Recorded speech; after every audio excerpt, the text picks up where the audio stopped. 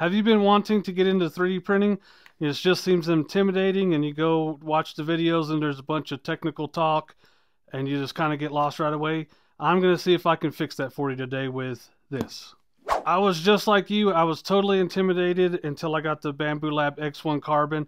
I've made a few things with it. I actually have an unboxing video on that one, and I'll link it below. This one here is a Bambu Lab A1 Mini combo.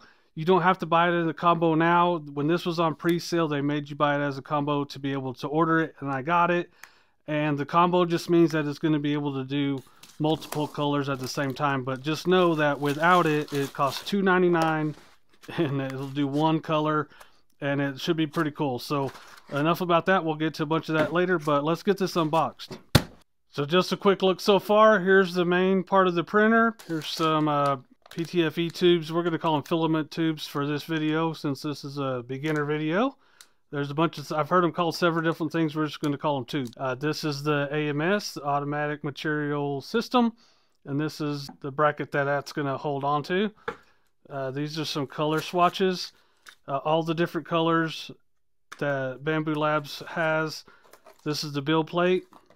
These right here we'll do in a second. These are going to go over those, and that's what you're going to put your filament on. We have a little toolbox that has little tools that come with it.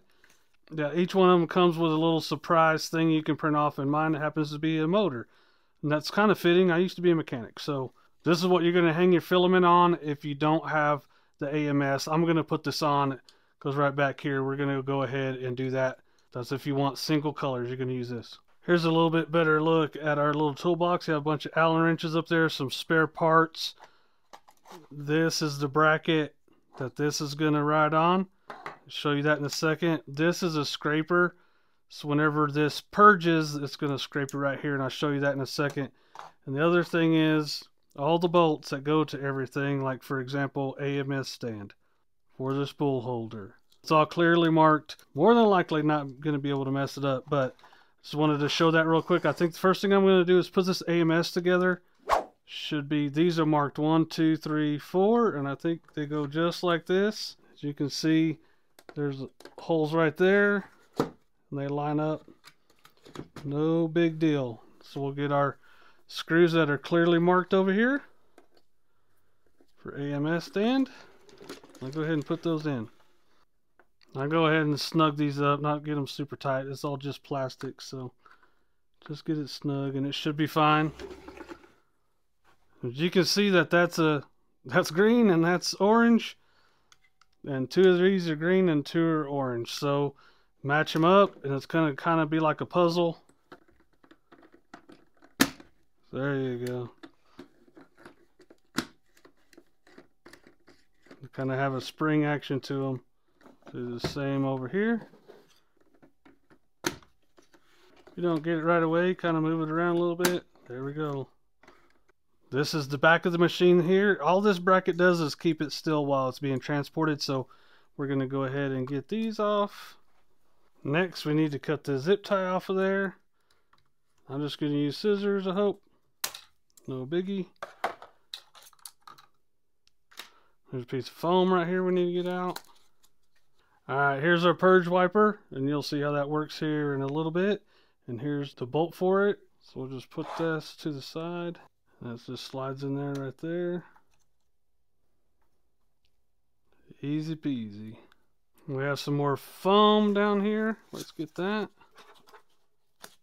And there's some screws underneath here that need to be tightened. I don't think you need to Hercules them, you just need to get them a little snug. And if you're not filming, you could just do this while it's sitting on the table. So, tight. One more is right here.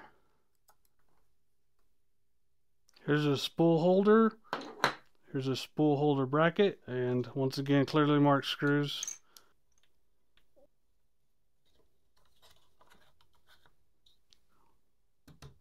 So we have this orientated the way it's supposed to be, and you can see on here 1, 2, 3, 4. These are the 4 tubes that are going to go in there. That's the spot for the tubes to go. Now these are the filament tubes. They're either Bowden tubes, I've heard them called Bowden tubes, or PTFE tubes. So somebody in the comments let us know which one that is. There's going to be 2 long ones and 2 short ones. Here's our long ones. And they're going to go from here to the outside ones here. They just kind of push in. Yep, it's already in there.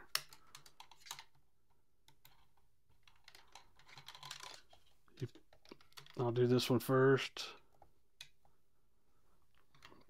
And these are like quick connect fittings on airlines, so you push this part down.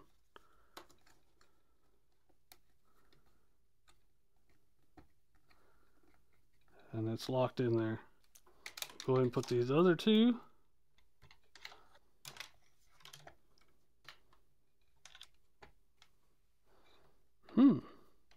I have this little bitty piece right here, and you're going to put the tubes in there, and then it'll be good to go.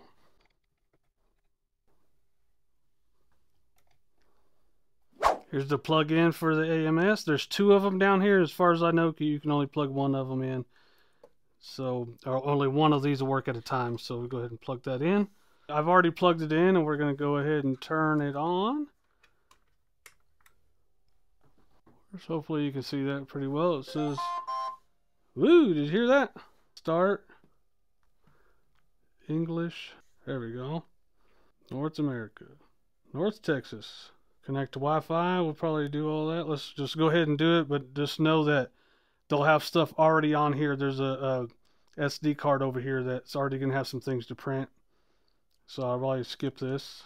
So I got the X1 Carbone right there, and I'm going to change that name to Andrew as soon as I get a chance. I can do it on the computer in a second. Easy peasy. Here is the AMS for this one. They're all empty, and I think what I'm about to do is put some on there maybe. So calibration, it's going to calibration for vibration compensation and motor noise cancellation. So we're just going to go ahead and start that. Oh goodness, it's working.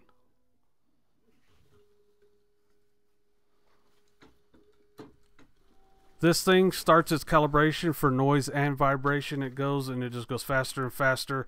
You can follow along with the screen. The whole process takes somewhere around 10 minutes or so. So this thing keeps on going faster and faster. And let me just read this in case you can't see it. It says measures the subtle individual differences of each motor for the active noise calibration algorithm. So you can see it keeps on going different speeds. And then there's some science and stuff going on in there that we really don't need to know how it works, but we just need to know that it works. See how it's saying on right now and off? I can definitely hear a difference when it's on and off.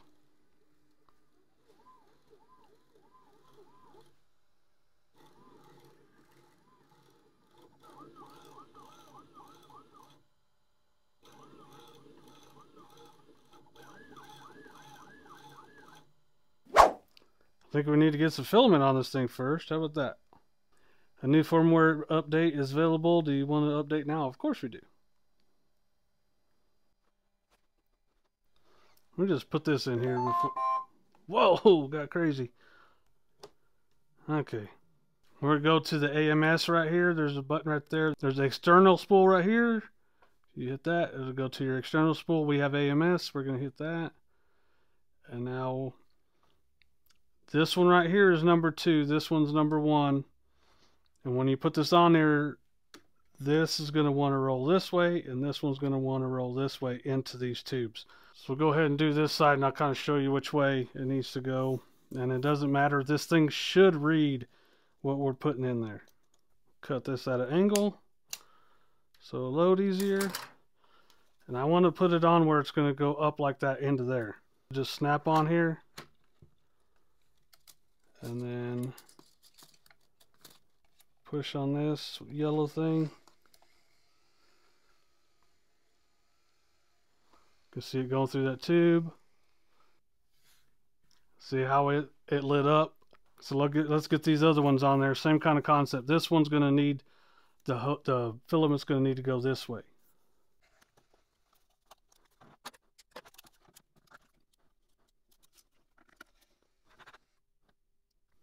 It automatically reads it. One more. There we go. Let's just go back. This is loaded, so now let's get it close so it's not bending these tubes. You need to keep in mind that this is going to go back and forth like that, so make sure you don't have anything in the way there. Go back, print files. This one has a 3D Benchy by Creative Tool, a boat race, so it's supposed to be pretty fast. I want to go ahead and try this 3 colors. I want to do a 3-color Benchy, and it's right here. So I just hit it. And it says use AMS. Yep. And I want to do a time lapse too. And that there is a camera right here in this thing, and it'll do a time lapse. And if it actually works, then I'll go ahead and show it on this video also. Bed leveling, dynamic flow calibration is going to do all of that. So we'll go to next. The first one, it has it as white, and I'm not mad about that.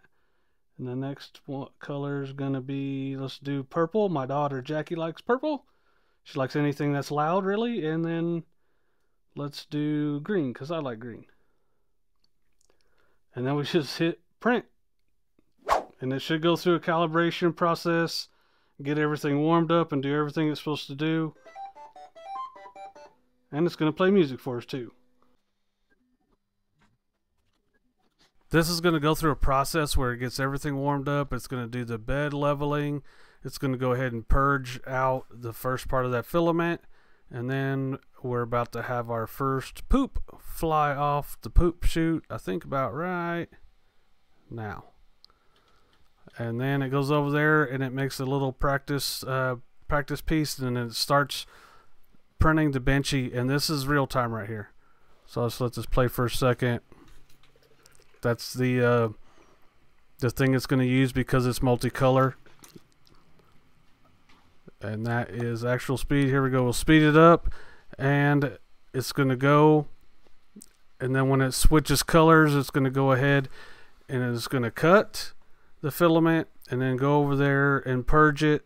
And the new filament's going to come in, and then it's going to change to the purple color, and then it can start again, and then it's going to go so on and so forth whenever it gets to the next color. And then next thing you know, we're going to have a finished up Benchy. This thing turned out awesome. Even if it does have purple in it, it came out very high quality. So it got me thinking, I want to do some pin blank stuff like this green thing. That's what it ends up being once you put it in a pin blank and pour it, and that's what it looks like after it's turned.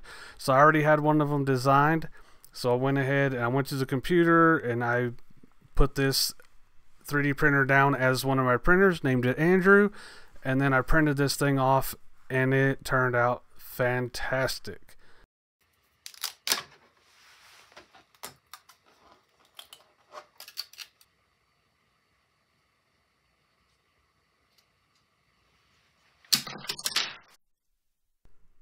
Now I'm going to show you why you shouldn't be intimidated on finding things to print. This thing on the right side of the screen is called Maker World. It's right there on your phone on the Handy app. So I have some Sunlu filament that won't fit on the AMS. So I went ahead and I just typed in Sunlu filament, and people already have it figured out. So I just went to this right here, checked it out, seen how much time it's going to take, how many grams, and you just hit print.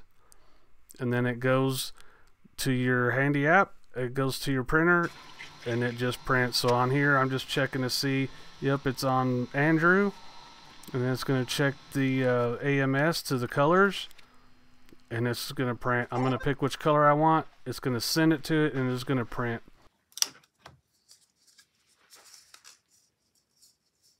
Here's an original Bambu Lab spool, and you can see the size of that circle right there. And here's a Sunlu. So we can see the size difference there. This little part we just made.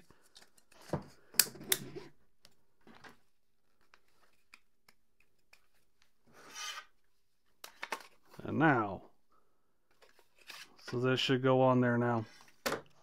So all of that without even designing anything, we got that done. First thing right offhand, the pros to this is that if I wasn't filming, it'd probably take less than 10 minutes for me to set this up and start the calibration process.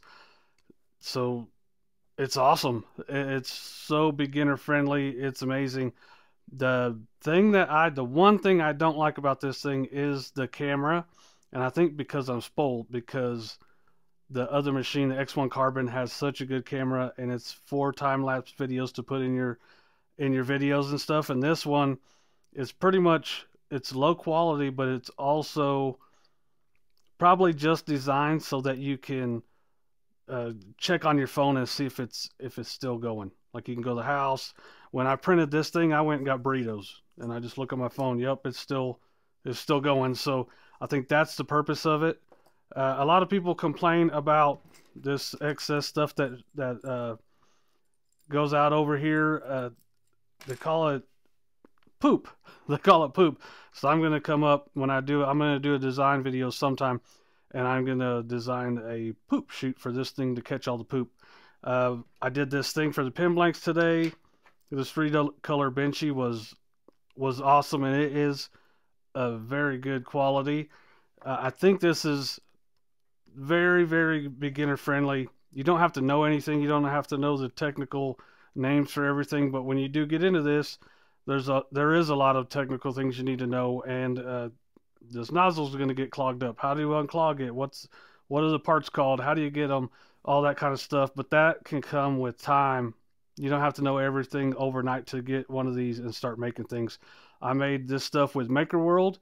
You just go in there and search for something, and then hit print, and it comes over here and prints. I don't know how much easier that can get. Now, the 3D modeling side of it is going to be a little bit harder to gain a grasp of, but I haven't been doing it very long, and I can go in there and make something simple like this in not that much time. So if you've been looking to get a 3D printer and you haven't yet, go ahead and in the comments below tell me what's the holdup. Mine was I didn't realize how much I could do with it, or how much it could help me in the shop. The pin blanks and the things I could do with resin casting and things like that, and mold making. I didn't realize I could do all that stuff with this until now, and now I'm super excited about it. So go ahead and tell me what you're worried about and why you haven't got a 3D printer yet. And in the meantime, go check out this video right here on me unboxing the X1 Carbon and setting it up and printing a couple things with that. So you guys come and see us, and we'll see you next time. Y'all be good.